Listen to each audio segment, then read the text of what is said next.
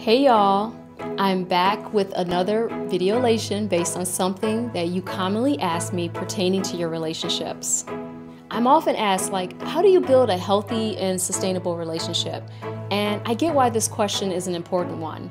You don't want to have to go through the process of falling in love, being with someone only to have to start this process over and over again. And yet, I think the reason this keeps occurring in both relationships and marriage is because we often fail to establish a strong foundation for our relationships. We become stuck on certain aspects of the relationship, whether that is putting in all of your efforts up front to get the person you desire or getting that person down the aisle. We assume that after we do these things, that a happy and healthy relationship will automatically or naturally fall into place.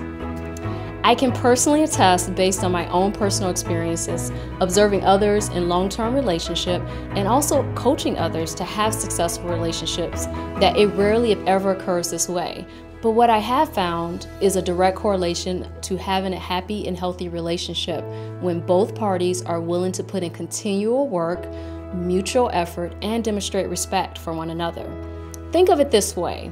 If you had a weight loss goal in mind and you worked out consistently, but you didn't eat proper nutrition, you may get some benefits from the working out portion. But in order to achieve the weight loss you truly desire, you would be much more successful in reaching this goal if you consume proper nutrients and worked out consistently. And if you want to maintain your weight loss goal, you would be much more successful in achieving your goal by incorporating your workout, proper nutrition as a daily and continuous habit. And it's similar in a relationship. Being willing to put in the work not just at the beginning of your relationship, but throughout it too is what helps to cultivate a happy, healthy, and sustainable relationship.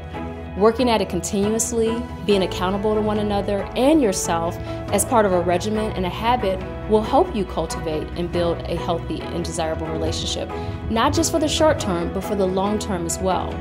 Just like you would adjust your lifestyle to fit a wellness goal, it's equally important to adjust your actions and your habits with your significant other to build and sustain a healthy relationship. If you want to learn more about my relationship coaching services, go to my website, thenewrulesofdating.com. Until next time, XOXO.